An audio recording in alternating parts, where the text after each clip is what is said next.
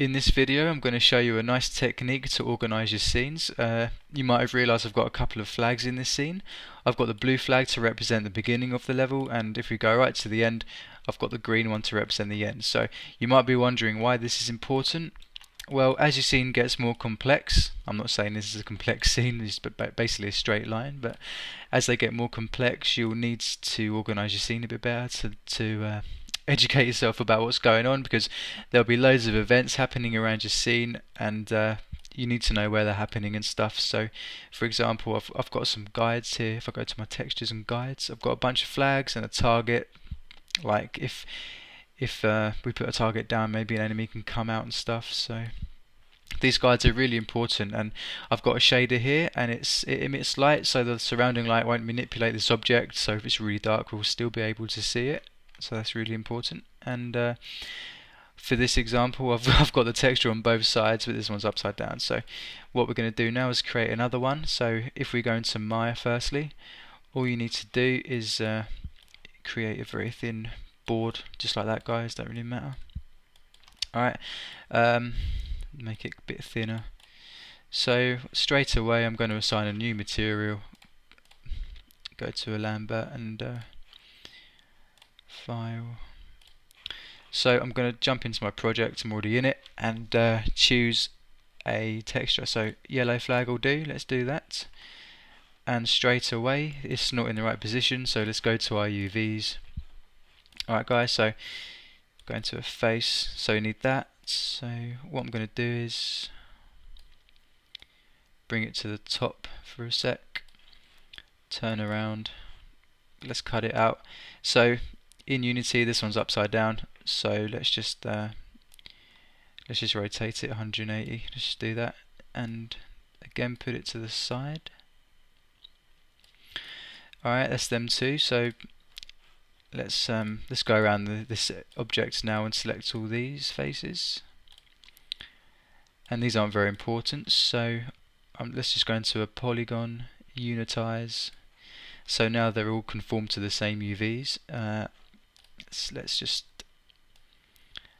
shrink them down and bring them out of the way so they're always transparent. Alright guys, so there we go, they're out of the way. So now we can just go to our UVs, drag these across and bring this down. Alright guys, so alright, now they're both upside down.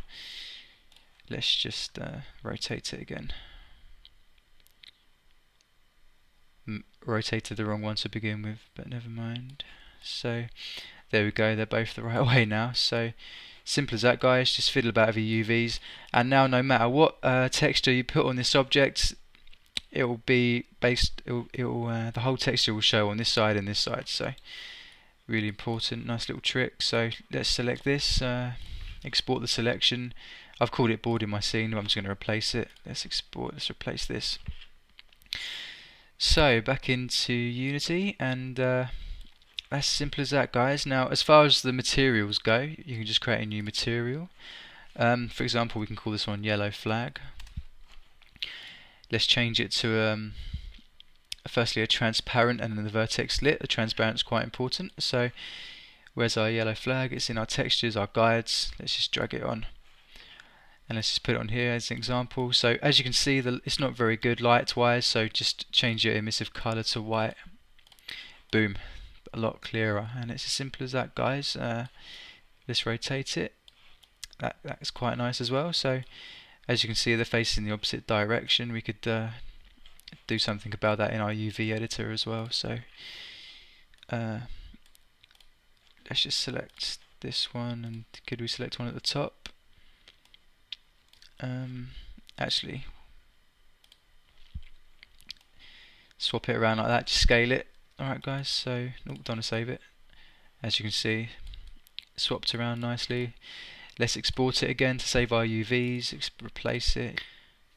So now the flag is, both sides are facing the right way. So if I let's just do it to the default layer for now, so I can show you guys what I'm going to do next. As you can see, I can see the flag in the scene, but we don't want to, because this is our guide for the developer. This is not a guide for the user who's playing the game. So All we need to do, guys, if you don't know already, is create a new layer. So I've called the layer guides. If you want to create a new layer, guys, just go to add layer here.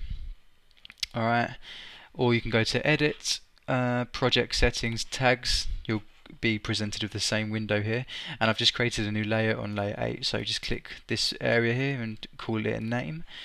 So, and then assign every object you don't want to see in the guides layer. So we can call layer guides, simple as that. So, but we can still see it. All we need to do is go to our main camera. So that's that, and with the culling mask, this is on mixed. So we want it to show every single layer apart from the guides layer. So I've unticked this now.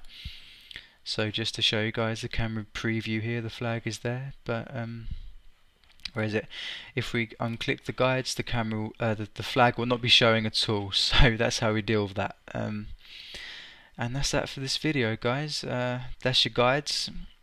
So now you can create really complex scenes and use whatever graphic you like. Use your little board model with your UVs, and things will go a lot smoother developing. So thanks for watching, guys. Hopefully see you in the next video. See you then. Thanks for watching.